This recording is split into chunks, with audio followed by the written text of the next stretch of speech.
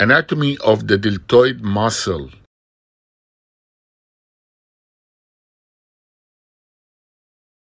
The deltoid muscle is divided into three parts on the basis of its three origins. The anterior part originates from the lateral one-third of the clavicle. The lateral part, or the acromial part, originates from the acromion of the scapula. The posterior part, or the spinal part, originates from the spine of the scapula. The anterior part of the deltoid muscle flexes and medially rotates the arm. The lateral part of the deltoid muscle is responsible for abduction of the arm, which raises the arm to the horizontal level. The posterior part of the deltoid muscle extends and laterally rotates the arm. The fibers of the deltoid muscle join together to form a short tendon, which inserts into the deltoid tuberosity, which is located on the lateral aspect of the humeral shaft. The shape and the morphology of the deltoid muscle that extends from anteriorly to posteriorly is encircling the shoulder joint.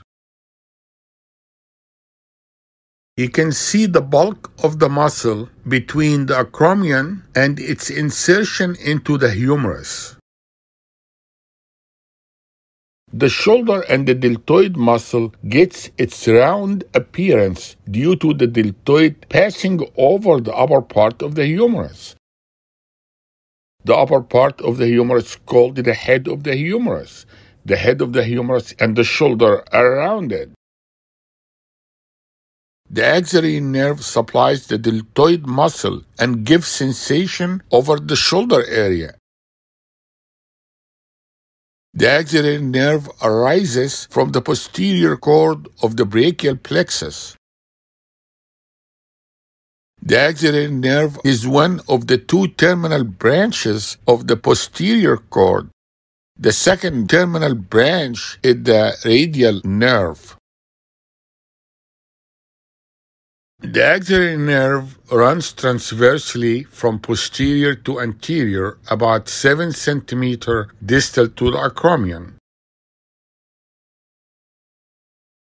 Injury of the axillary nerve will cause weakness of abduction of the arm in addition to atrophy of the deltoid muscle. The shoulder muscle will be flattened rather than rounded. There will be also loss of sensation over the shoulder area. The axillary nerve is commonly injured due to fractures or dislocation of the shoulder joint. The deltoid branch of the thoracoacromial artery arises from the axillary artery and supplies the deltoid muscle anteriorly. The deltoid muscle also gets arterial supply in the posterior aspect from the posterior humeral circumflex artery. The quadrangular space is the space that the posterior circumflex humeral artery and the axillary nerve pass through on the way to the deltoid muscle. Rupture of the deltoid muscle can occur from sports or heavy manual labor. Complete rupture is not common. Rupture of the deltoid muscle can occur from surgery that requires release of the deltoid muscle from its origin, which used to occur from open shoulder surgery. An open procedure of the shoulder may compromise the deltoid attachment to the clavicle and acromion. Be aware of the os acromial and the attachment of the deltoid muscle. Surgery of the os acromial may weaken the deltoid muscle. Total acromionectomy is a bad operation. It compromises the deltoid function. Arthroscopic procedure is better than open shoulder procedure.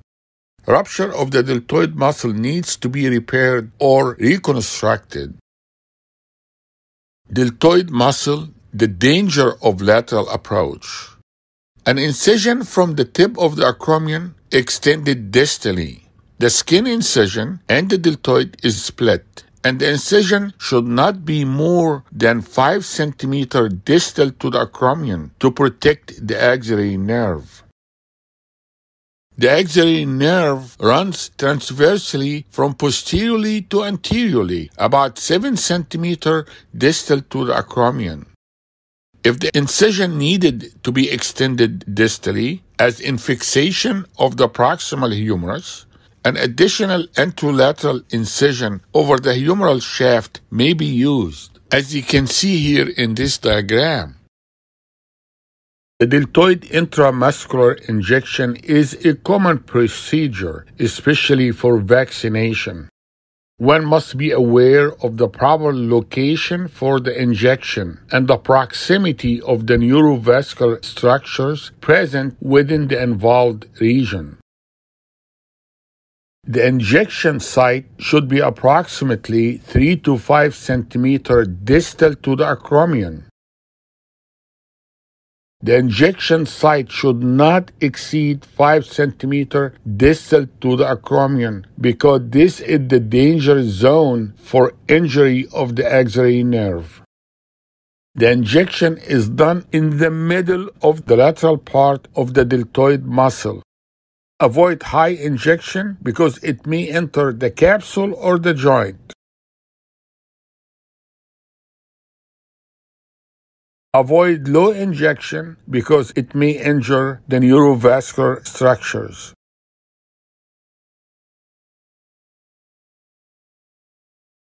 The deltoid muscle is called deltoid because it resembles the Greek capital letter delta.